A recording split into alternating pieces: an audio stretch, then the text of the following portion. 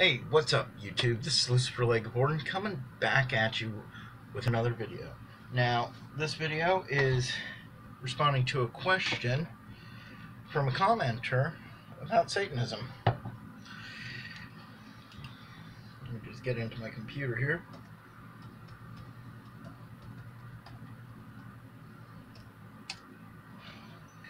Alright, so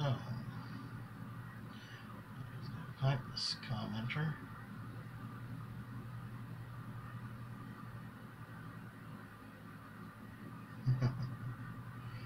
I love salty comments. But this guy, he actually asked me a very interesting question. Now I just have to find it. I did have it up, but apparently when I had my here we go. Apparently when I had my laptop closed, it reset things.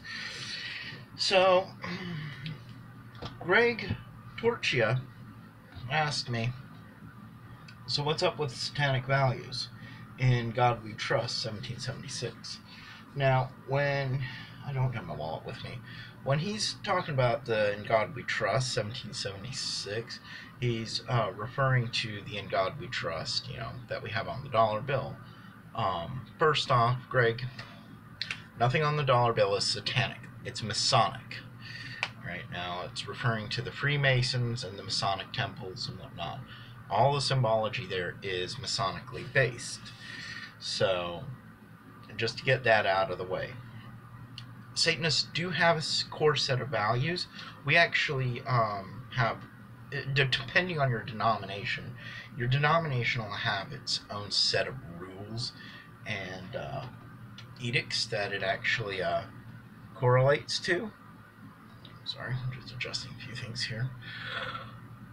Outside of that, almost every other edict and correlation rule books and whatnot surrounding Satanism is based off of this, the Satanic Bible. This is the end-all for all Satanism. This is the book that started it all. And in it, you find our first set of rules that was ever publicly canonized. And it's called the 9 Satanic Statements.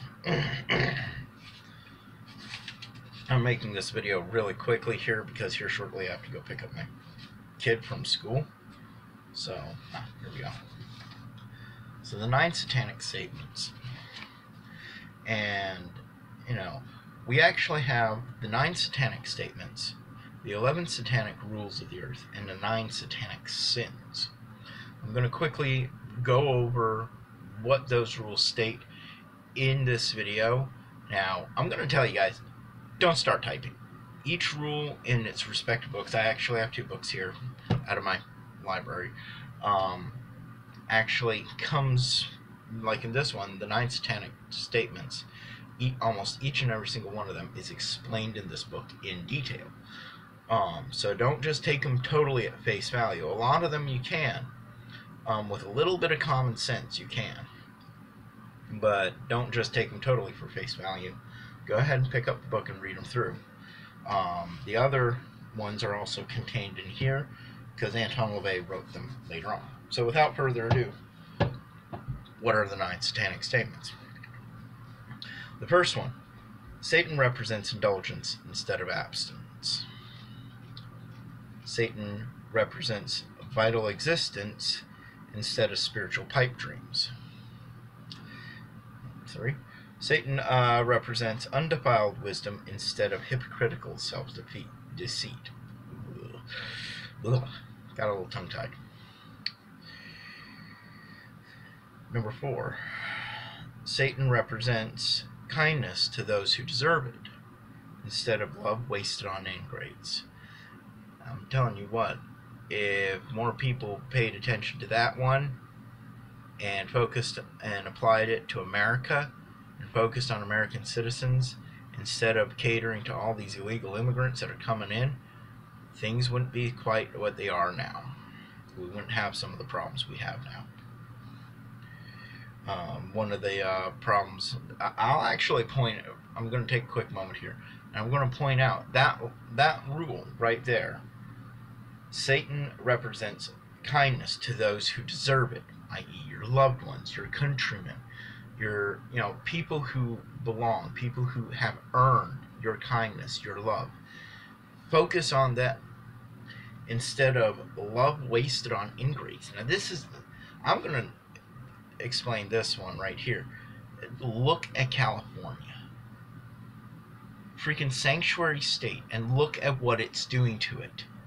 Sanctuary state laws and being kind and fluffy bunny to everybody, politically correctness, is ruining the state. It is literally ruining the state. I've explained before that, San Francisco, the birthplace of modern Satanism. San Francisco is where Anton LaVey lived. That's where he had his black house, and that's where his daughter still lives, to the best of my knowledge, and whatnot. It was the birthplace of this book, and it is shit-filled now. Literally shit throughout the streets. Why? It's got needles throughout the streets. This is love wasted on ingrates. People who, homeless, people who are not going to return to society, who will literally shit and defecate anywhere that they can, out in public. They will literally shit on the beauty of something that you have created, just because nobody's going to stop them, because you're always going to be inclusive and welcoming. That is a huge prime example of this rule being applied.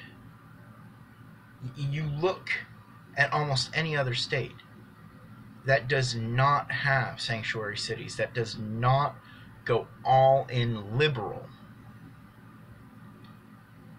and they're nothing like that. It's good. It's better.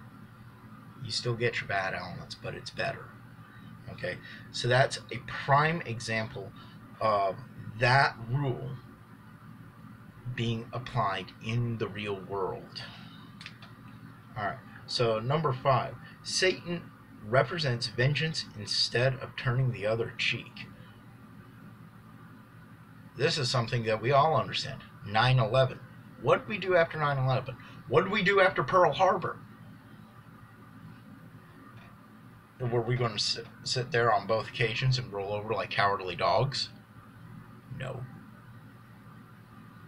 We went after the fuckers. And we won.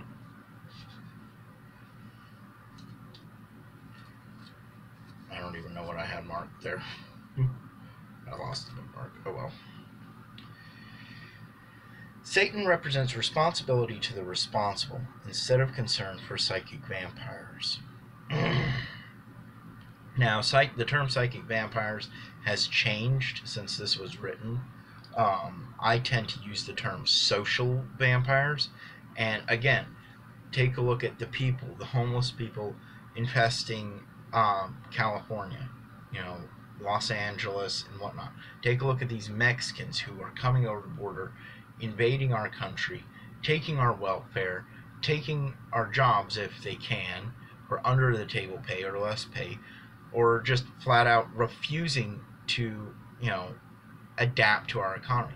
Look at the Muslim immigrants who refuse to adapt to our economy, who refuse to learn to speak English, who refuse to do anything, that isn't going to enhance the Muslim community. They don't do they actually go out of their way to destroy the American community or whatever community that they are in so they can promote their own propaganda. That is actually a very good example of what a social vampire is, and that's an entire culture that's doing that. Take a look at Dearborn, Michigan. Very good example there. So, Satan represents man as just another animal. This is number 7, by the way. Sometimes better and more oftentimes worse than those that walk on all fours, who, for his divine, spiritual, and intellectual development, has become the most vicious animal of them all. It's very true. Just look at the world around us. You just look at humanity in general. We're nothing more than animals. We're just like a dog or a cat, only We have our own ability to communicate. We can be creative and make things and whatnot, and we can develop religions to excuse ourselves. Number 8, Satan represents all the so-called sins as they lead to physical, mental, or emotional gratification. Stop typing. There's explanations for that. It's not what you think. Stop typing. Get the book, read it up, because I'm not going to go through it.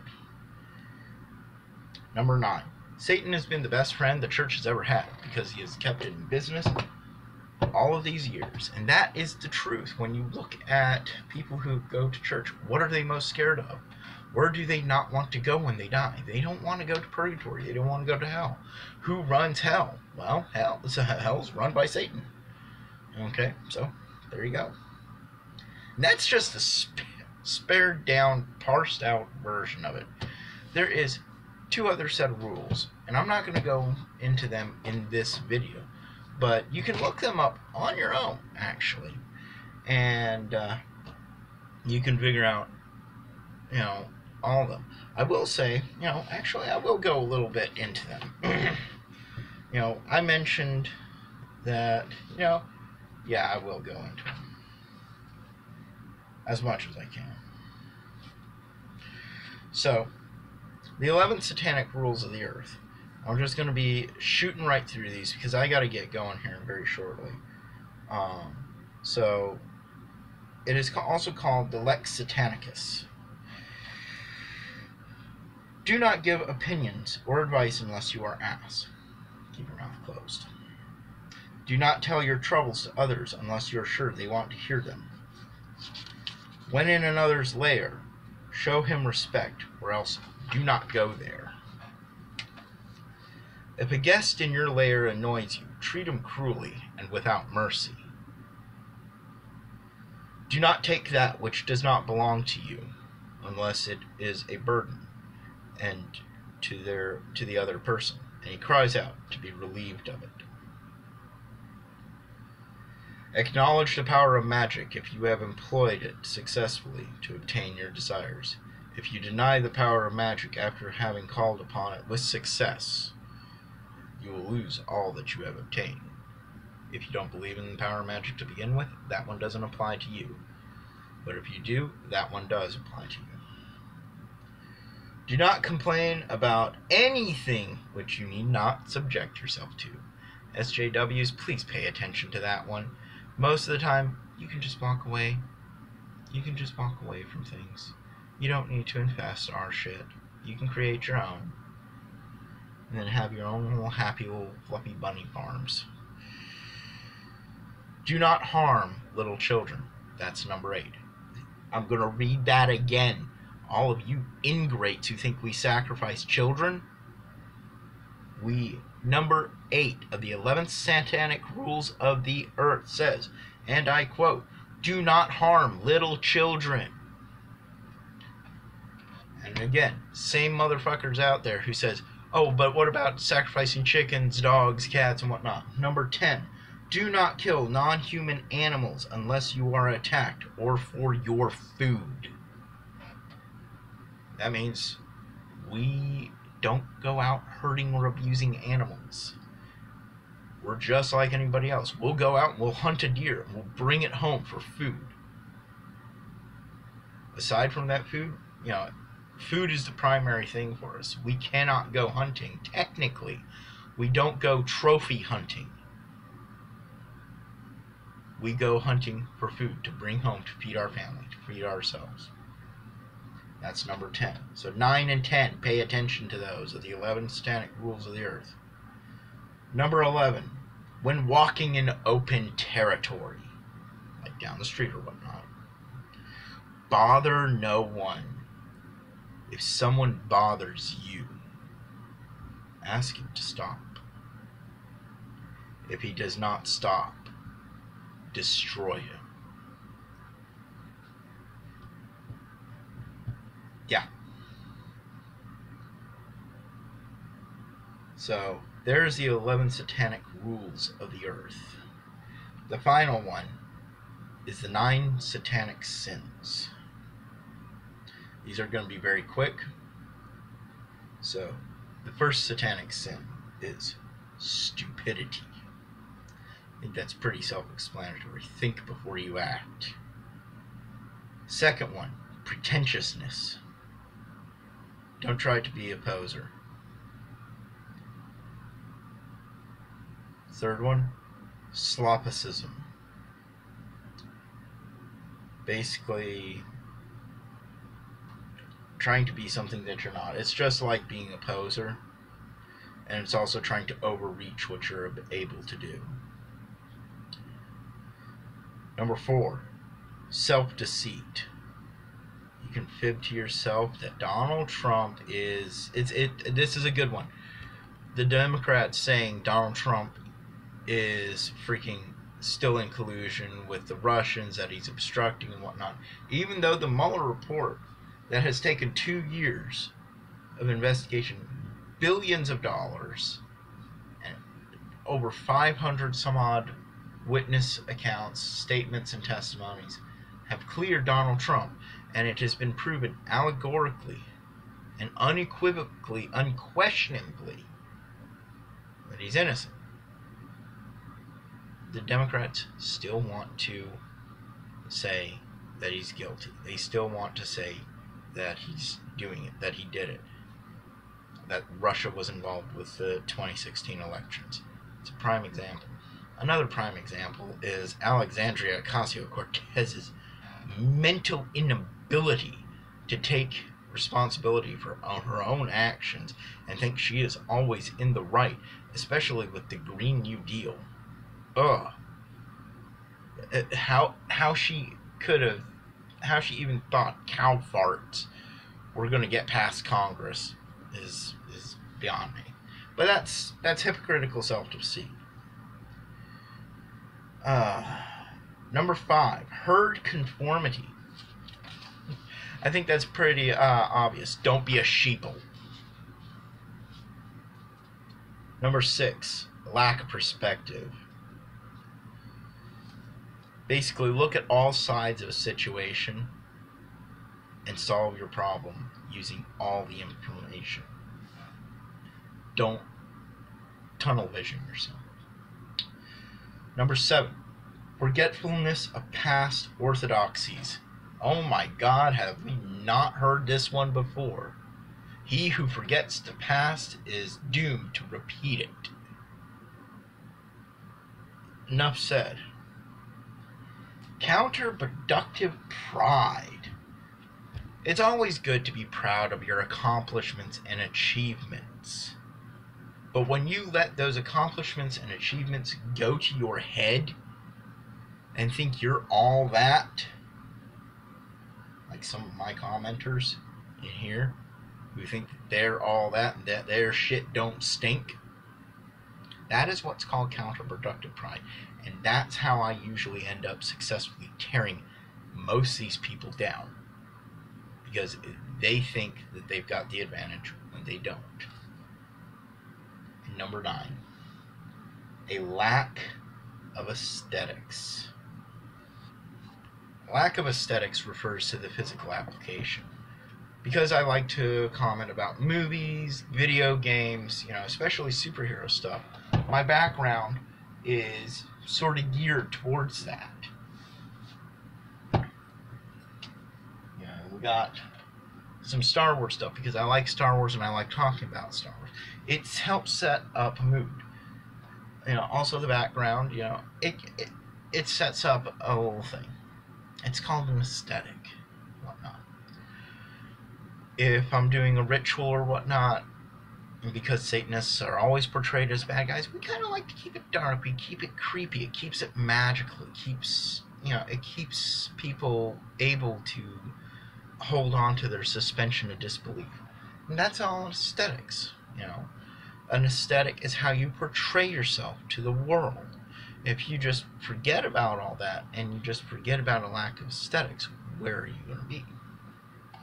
Anyway, so Greg, that's the base rules that almost all satanic rules from different denominations are built upon. They change from group to group. I even have my own set of rules that, again, is built upon these sections of rules that I personally follow. But these are the core rules that, at the root of them all, is where we find our moral compass. You know, a lot of people say Satanists because they don't believe in God. Well, some of us do, but because we don't follow the 10 Commandments, that we have no moral guide. Because we're not Christian, we have no moral guide. That's not true. They also say the same thing about atheists. Well, again, not true. You don't need a religious text to give you a moral compass. Some people prefer it, though. And if people want to point to Satanism as saying it does not have any morals or whatnot, well, I just proved to you guys wrong. Part of our very credos says we can't hurt animals, we can't hurt children.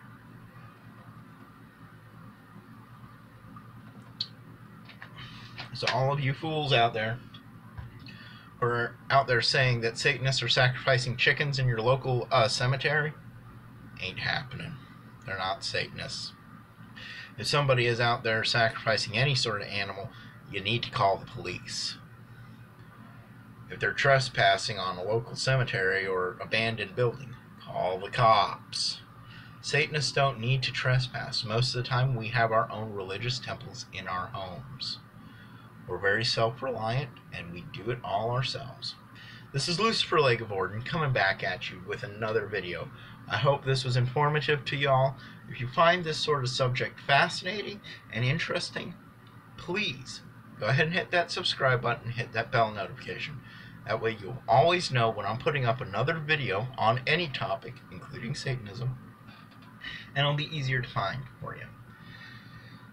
If you like this video and you found it, again, informative, go ahead and give me a thumbs up.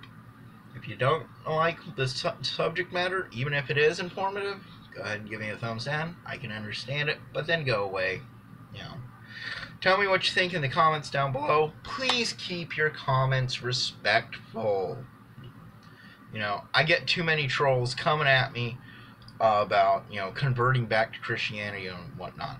I'm going to be making a video on why I can never go back to Christianity. There is actually a very good reason. So, just stop trying to say, oh, you need to turn back to Christ, because it ain't going to happen. It will never happen. And even if I did choose to leave Satanism, I wouldn't be going to Christianity. I'd probably be going back to another pagan-style belief. So, this is Lucifer Lake of Orden. I'll see you guys later. I'm out.